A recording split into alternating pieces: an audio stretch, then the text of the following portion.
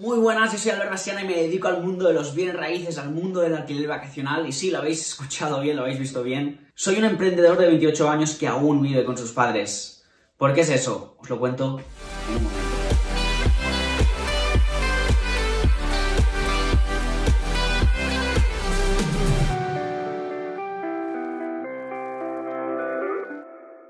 Primero de todo me gustaría añadir que soy de la generación millennial. La generación millennial somos una generación que hemos nacido entre el 1981 y el 1993, ¿vale? Entonces, bueno, yo soy del 92, entonces estoy allí rasgando el millennials, ¿no? Según esta tabla que os voy a poner aquí en el vídeo, somos una generación frustrada, somos una generación que hemos nacido con la digitalización, ¿vale? Yo crecí, me acuerdo que teníamos los Nokia estos que ibas con el Snake, me acuerdo que cuando llamabas o cuando te conectabas en internet en el ordenador sonaba el típico dubstep de Skrillex. Y bueno, hemos crecido con todo eso y eso también es muy bueno, ¿no? Bueno, y podéis ver en la tabla también que nos ven como la generación frustrada. ¿Y por qué es eso? Porque hemos vivido dos crisis ya. Cuando acabamos de estudiar, que era alrededor del 2010, teníamos un futuro bastante nefasto. ¿Qué quiere decir eso? Que yo, por ejemplo, salí de Barcelona, salí de la universidad, no era universidad, era un ciclo superior, y estábamos en una España post-crisis, donde no había trabajo, tuvimos que emigrar a Inglaterra con un amigo.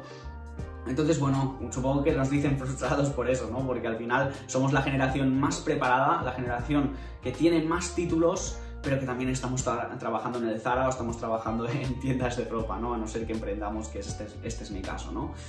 Entonces, bueno, no todo es negativo, porque al final somos unas personas súper preparadas, ya que estamos constantemente reinventando, no tenemos miedo a los cambios, aprendemos, la curva de aprendizaje nuestra es muy rápida, ya que nosotros nos hemos tenido que adaptar mucho al tiempo, ¿no? Y bueno, quería introduciros un poco sobre mi generación y bueno, aquí habéis entrado en este vídeo para el salseo, ¿no? Entonces vamos a ver por qué vivo y cuáles son las 3 razones que vivo aún con mis padres. Primero de todo, le recomendaría a todo emprendedor.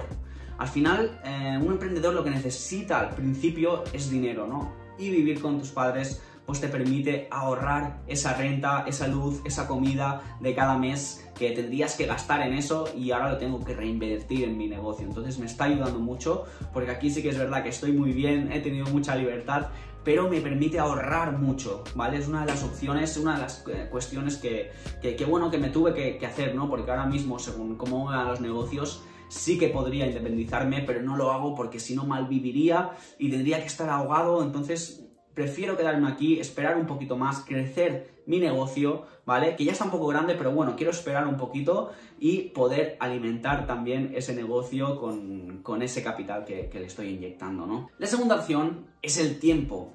Lo más valioso que tenemos los emprendedores al principio es el tiempo. Tenemos todo el tiempo del mundo. ¿Qué pasa? Cuando tú no tienes que pensar en pagar rentas, en pagar alquileres, tu cabeza está súper tranquila y puedes dedicar todo ese tiempo a tu negocio, ¿vale? Al final, yo, en mi opinión, lo más valioso que tenemos es el tiempo y es lo que más aprendo y es lo que más utilizo para formarme y para crecer el negocio, ¿no? Entonces el tiempo sería la segunda opción. Y por último, el tercer motivo por el que aún vivo con mis padres a los 28 años siendo emprendedor es porque tengo toda la libertad del mundo. Al final, con libertad puedes hacer y deshacer y puedes correr más riesgos en tu negocio porque sabes que al final tendrás una cama donde dormir, ¿no? Entonces eso me ha ayudado mucho para poder arriesgarme y para poder, ya sabéis que quien no arriesga no gana, y poder ganar algo en el negocio, ¿no?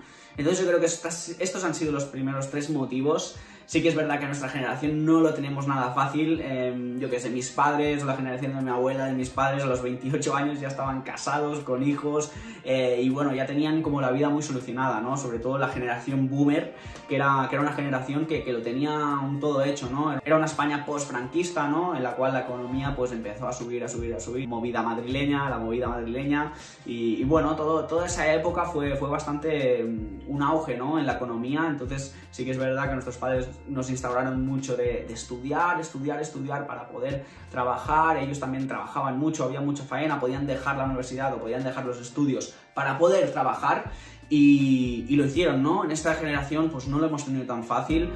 Sí que es verdad que tengo amigos emprendedores que no están independizados, porque al final pues tienen un trabajo de 1.000, 1.200 euros, que sí, podrían independizarse. Los precios de los alquileres están muy altos, están entre 600 y 700 euros, entre comida, entre gastos de internet y todo. Al final te irías a los 1.000 euros, te vas, y si te quieres ir solo es un poco más complicado en esta época, ¿no? Pero bueno, mis consejos al final es: quédate con tus padres si quieres emprender un negocio, quédate ahí en el nido, aprovecha ese tiempo que tienes, aprovecha ese dinero que te estás ahorrando y aprovecha esa libertad que tú tienes para hacer tu negocio y crecer tu proyecto, en este caso el mío, que es de alquiler vacacional. Entonces nada, espero que os haya servido estos 3 tips para poder no irse aún, ¿no? No os precipitéis, al final tenemos que crecer nuestro negocio porque es lo que nos dará dinero, nos dará estabilidad económica a largo plazo. Y nada, no os precipitéis. Y si queréis conocer más tips sobre emprendedor, sobre bienes raíces, sobre el alquiler vacacional, sobre recibir rentas pasivas cada mes a través de la gestión del alquiler vacacional, comentadme, decidme qué es lo que queréis en los comentarios, qué vídeos queréis que comente, cuál es mi experiencia, y sobre todo suscribiros para poder seguirme la pista. Muchas gracias por seguirme, muchas gracias por ver este vídeo y nos vemos en el siguiente vídeo. Chao.